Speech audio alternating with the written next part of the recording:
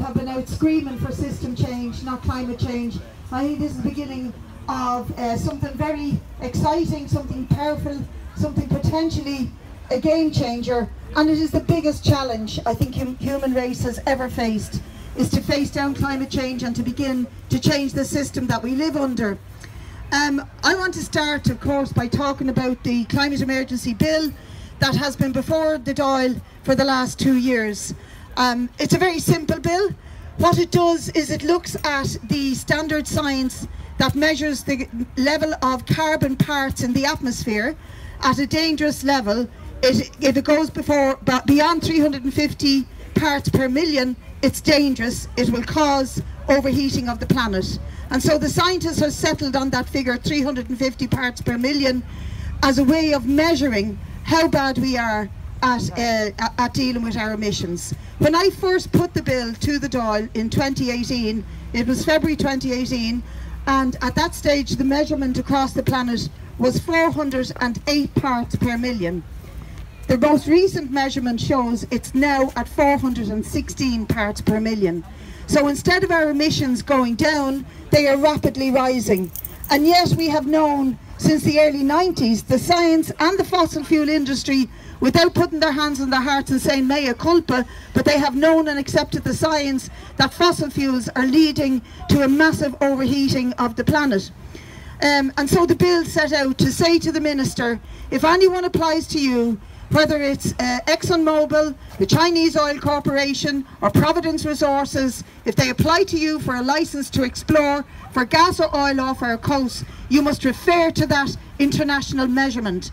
If it's above 350 parts per million, then you're obliged, according to this bill, if it was enacted as law, to refuse the permission to extract or explore any further. That's very fair. That's really fair. It's not dogmatic. It's not saying never again will you have a chance to explore, but it is saying you have a responsibility to the planet and the people who inhabit it. By a vast majority, the Dáil passed that bill. By a vast majority. And then we went through legislative scrutiny, where we brought over international witnesses and scientists from around the world. The government brought in their witnesses to say we need gas. It's a safe transition fuel. We have to keep exploring for gas. We put our arguments and brought our scientists to argue against that. Then the report was to be laid back before the Dáil. The committee refused to do it, or at least the chairperson refused to do it. We then used our next opportunity to put a motion to the Dáil to say, let it go. Let it pass to committee stage and become on the tracks to become law. Again, the vast majority of TDs in the Dáil voted for that to happen. We were delighted with the support we got on the streets from the movement right across the country and indeed across the world for this effort. And then, about 6 months after we had got past that stage and were ready to go into committee, they blocked it by using a silly mechanism, anti-democratic mechanism called the money message. They said there would be too much attached expenses for legal fees and advice, you know, nonsense stuff. When you see the overspend on the National Children's Hospital, which is increasing, and yesterday we found out that they spent 17 million in 1 year on consultancy fees alone, and over 1 million in PR jobs for the National Children's Hospital. This bill would not even cost a fraction of that, and they refused to allow it go ahead. So we need to keep the voices on the street saying, keep it in the ground, let the bill go, let it pass, and we will keep at them inside there in the Dáil. But in a way, thanks very much. And only this week, a left-wing member of the Icelandic Parliament who came over to visit us copied the bill and has put it before the Icelandic Parliament. 4 other countries have used this method to block the expiration of the budget last year, and we'll be pushing for it in the budget on the 8th of October, is to instigate free public transport across the country. And we've got a cost on it. And interestingly, it's less than $1 billion. It's about 650 million of an increase to keep transport free at the level we have it now. Isn't that very interesting? To do that, they could do it overnight with a fraction of the overspend on the Children's Hospital. They could do it overnight with a fraction of what they're spending or refusing to take from the Apple tax. 14.3 billion could be ours in the morning if we pulled our lawyers back from Europe and stopped the silly opposition to the Apple tax which belongs to us, which we could use to implement many of these measures. There's another measure we got passed at the Climate Action Committee, which is one of the priority measures that we got introduced, and that was, before they increase carbon tax on ordinary people, that they must conduct a national fuel poverty survey. That was passed and it was argued over for days and nights. Eventually Fianna Fáil and all the establishment bought into it except Fine Gael. We got it passed. It's the third priority measure in the Climate Action Plan, and not a single thing has been done about it. That survey was supposed to have been completed by the end of June. It's not rocket science. People like MABS and the Vincent de Paul do these surveys all the time, and you would be shocked by the level of fuel poverty that exists out there. And by fuel poverty, I mean the ability of people to change their lifestyle, to retrofit their homes, to use different fuel, to stop turning on the gas when they need to be warm, to be able to get rid of the old diesel car that's on the farm or the tractor and to buy something that's electrically run. They don't have it.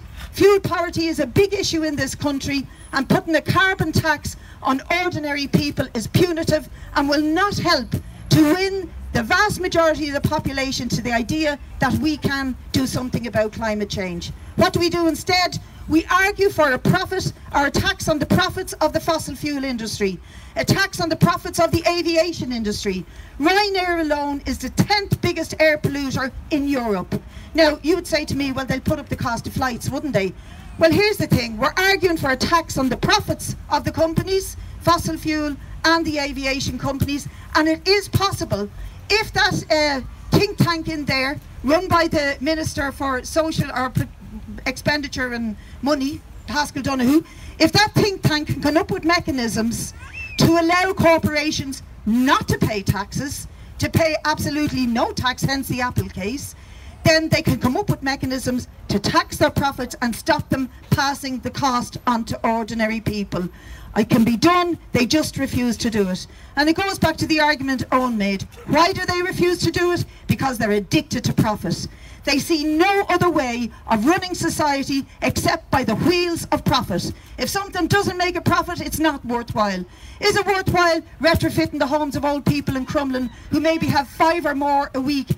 That doesn't allow them to be entitled to the fuel allowance, so therefore when they apply for an SEAI grant, they get the form back saying you're not eligible to apply to get your attic lagged or your home retrofitted. A fiver a week more than poverty, and they throw loads of people under the bus in terms of that. Is that worthwhile? No. Should we do it? Yes. Will they do it? No. And why they won't do it is because of that addiction to profit and the idea that they will take from the poor in order to enhance the rich. I've got an extraordinary figure here, and I'm not arguing that we all have to be poor to fall into this category, but there's an extraordinary figure here that says that €440,000 is the average wealth of the of every family in this country. In other words, if you took the national wealth and divided it up to every family, each family would be worth about €440,000 in wealth. But that's not the case. Probably all of you looking at me are nowhere near that wealthy. So what it says to us is that wealth is held in the hands of a tiny few, the 1% that dominate this government, the 1% that lobby them, that say don't let Bríd Smith's bills pass, the 1% that lobby them that say you must put on a carbon tax, the 1% that are loaded from the very top and who don't give a tuppenny damn about the planet or the people on it or the species that are being murdered as a result. We have to stand up to them. We are many and they are few. Finally, there's a lot of things on our website that we do see as practical alternatives that could be done immediately. As well as having free public transport, we can also show that by putting an extra 500 electric buses on the road straight away, it would only cost 350 million. That would have an amazing contribution to the air quality in this country. I cycled in from Ballyfermot this morning along the quays and I nearly choked with the amount of air pollution that was around me. And that happens every day to everybody who cycles in this country.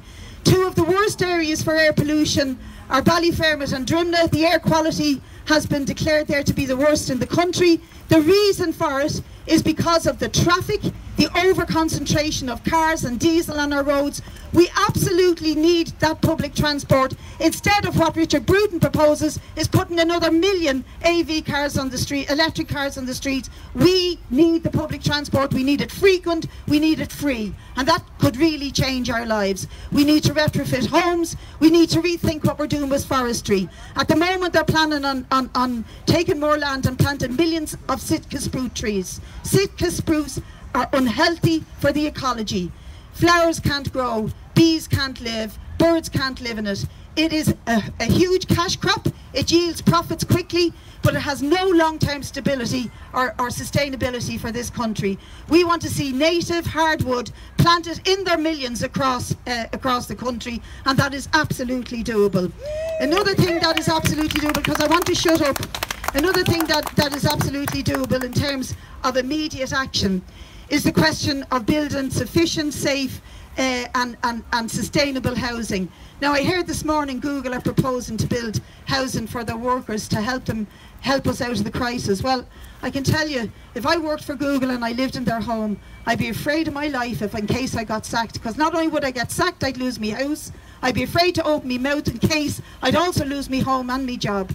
And I just think that's irresponsible of the government to be relying on the private market to deal with the housing crisis. It is absolutely possible for not a huge amount of investment to house everybody in decent, affordable, whether if they want to buy it that it's affordable, but affordable to rent, decent accommodation that is sustainable. Those are a few ideas. If you check out our website, there's loads more. But I look forward to the discussion, and keep it in the ground has to be the slogan of this movement. No fracked gas. Thanks a million, Bríd. Fighting words, if ever there were fighting words. So Bríd made a